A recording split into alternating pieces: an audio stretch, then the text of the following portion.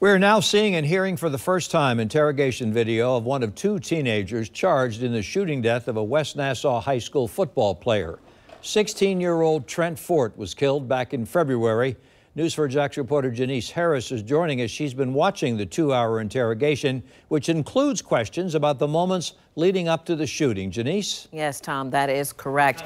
And according to the interrogation video, Gavin Smith says that his father had warned him to stop hanging out with Ashton Riggs, but he didn't listen. Now both teens are facing serious charges for a 16-year-old student's murder, and many are very upset.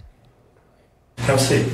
A 2-hour-long interrogation of 17-year-old Gavin Smith. Smith was in the room after being arrested shortly after 16-year-old Trent Ford was shot and killed. Smith tells detectives his version of what happened. He opened the door. Seconds later, someone is shot. Smith explains what he did next. I got up and I hauled out. I was trying to get them to drive me home. Like, drive me home, please drive me home. I didn't want to get out of here. I just want to get out of here. However, a detective questions Smith's story. I'm going to be straight up honest with you. I don't think you're giving us the whole scoop. Everybody's stories are kind of lining up on both sides except for yours. The arrest reports say Smith met a group of 5 teens for a marijuana transaction. Smith claims he was being robbed. The detectives don't believe him. They're trying to rob you. What makes you think they're trying to rob you? Why do they think that you have money?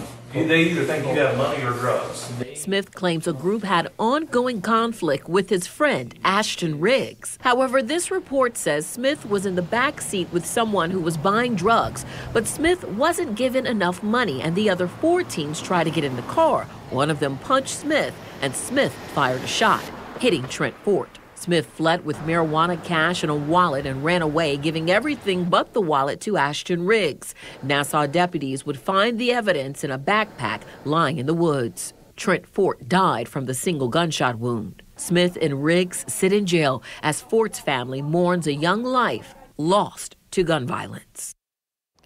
Both teens are being prosecuted as adults. Smith is charged with 3rd-degree murder. Riggs is charged as an accessory. Trent Fort's mother, Paige, said that she is filing civil lawsuits against each of the teens' parents for the teens that were involved in the shooting.